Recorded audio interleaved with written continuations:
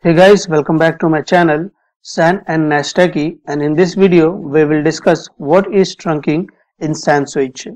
So related to this topic, few days back I have posted one question in my channel asking a question, what is trunking in SAN Switch? So I gave four options. First option was logical grouping of more than one FC port in Brocade SAN Switch. Second option was traffic flows from multiple VSAN via same FC port in Cisco MDS, all of the above and none of the above. So 63% of voter has to say that both option 1 and option 2 are correct answers. 21% says that first option is the correct answer, and 13% went with the second options. 2% has to say that none of the above. In this video we will come to know what is the exact answer of this question.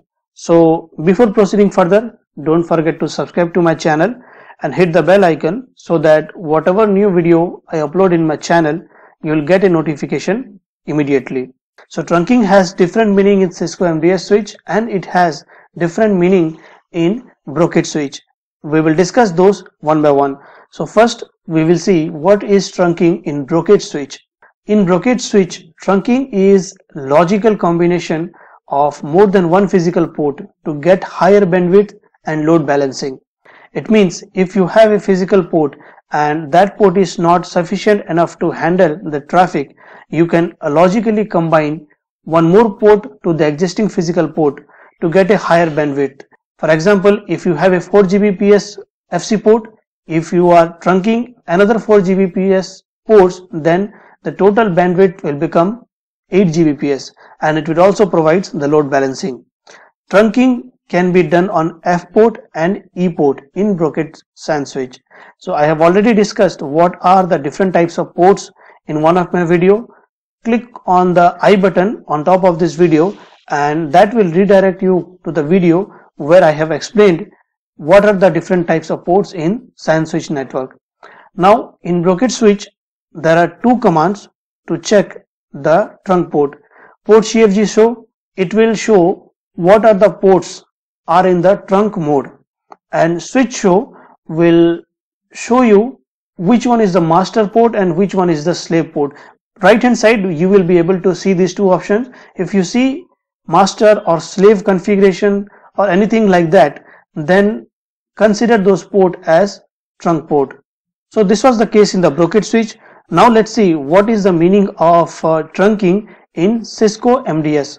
In Cisco MDS it has completely different meaning. In Cisco MDS, trunking enables an E port to send and receive frames from multiple VSAN. So VSAN is basically a way to segregate the entire hardware architecture into logical SAN network. So create a VSAN, assign some ports to it, create another VSAN, assign some other ports to it, and the communication will not happen between those two ports. If you want to allow traffic between the ports which belongs to two different VSAN, then you need to enable trunking in Cisco MDS. Now one limitation is here, that trunking is only applicable to E ports in Cisco MDS, while in case of Brocade it was applicable to F port and E port. But here in Cisco MDS it is only applicable to E ports. Now if you want to see if the port is enabled for trunking or not, then you need to use the command show interface and then the interface name. In this for example I have given here show interface FC1/13. At this point of time I am pretty much sure that you got the difference between trunking in Cisco MDS and SAN Switch. Now you can also easily guess what would be the answer of this question. So that is all of the above. So both option 1 and option 2 are the answer of this question, but you have to use this terminology in proper scenario. So if you are talking about Brocade SAN Switch, then you need to use trunking if it is applicable to logical grouping of FC ports. Now in case of Cisco MDS, if you are using trunking, then the scenario must be related to the traffic flows from multiple VSAN through same FC port.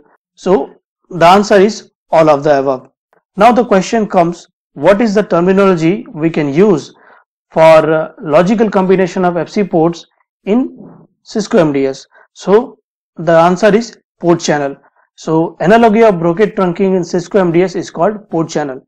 In Cisco MDS, port channel is a way to aggregate more than one physical port logically to get higher bandwidth and load balancing. I have already created a entire video on port channel in case of Cisco MDS.